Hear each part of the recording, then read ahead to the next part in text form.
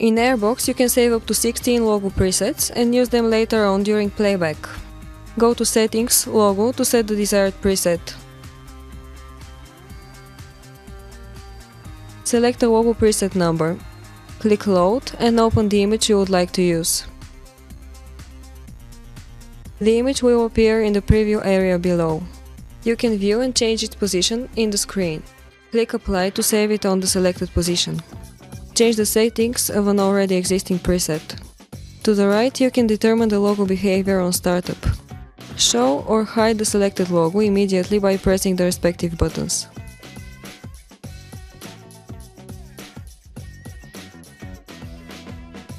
Another way to control the presets is by using the shot box.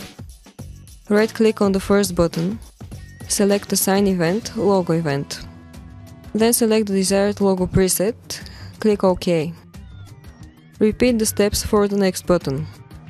This time set preset 6.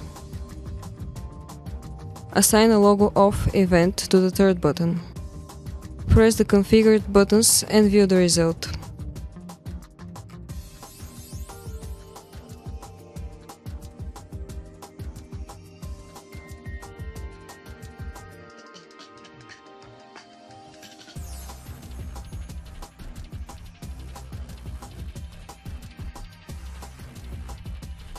Right-click on a playlist item.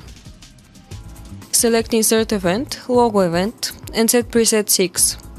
Enable Activate Now and press OK.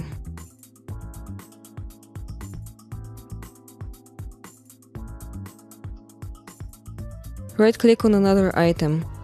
This time add a logo off event.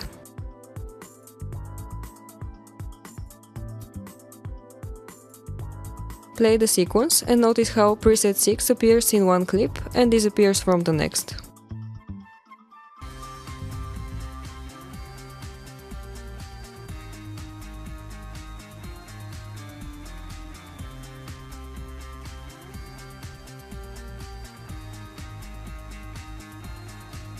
A third way to control logo is from the Commands menu.